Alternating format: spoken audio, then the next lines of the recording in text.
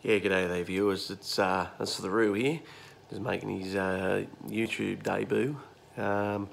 Just thought I'd pop in every now and then and tell a few yarns, introduce a few Roos and do a few beer reviews and a few tips on cuisine and good tucker and also a few other things that come to mind, a bit of training, Aussie outback style. But I want to kick it off just by a quick little rundown. But I'm approaching 40, just from the opposite direction these days, so I'm a little bit behind the eight ball on occasions. But when word got around the local area here that I was going to do a few beer reviews, the good-looking bird at the local bottle shop, or the Burleigh, as we call it, was quick to put her hand up. She said, "Roo, how about you come down to the bottle just before closing time on Thursday night, and I'll give you a little head." I thought, little beauty. I haven't even got half a dozen views on here, but obviously the fame's starting to kick in already. So here we go. I went and got my favourite tracky dacks off at the dry cleaner. Picked them up on the Thursday, and sure as shit, went in there.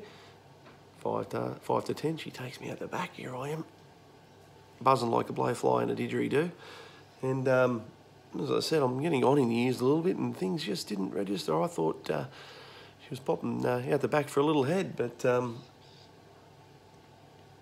turns out it was Burleigh Brewing Company's big head. So I just put my swag under my arm and took the beer, and I said I'd give her a review. So the only way I know how to do it is to get the old neck oil straight down the old the flesh slippery dip, and see how we go.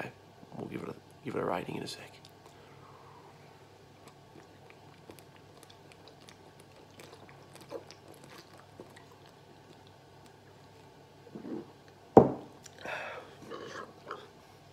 Well, that went down quicker than a hawker with an overdue phone bill. I'm going to give it 4 burps out of 5. 0 carbs. Good for the blokes looking after their old comic cuts, wanting to lose a couple of kgs. So give it a Burleigh Company. Give it a shot. We'll see how it goes. But it tasted all right to me. Righto, guys.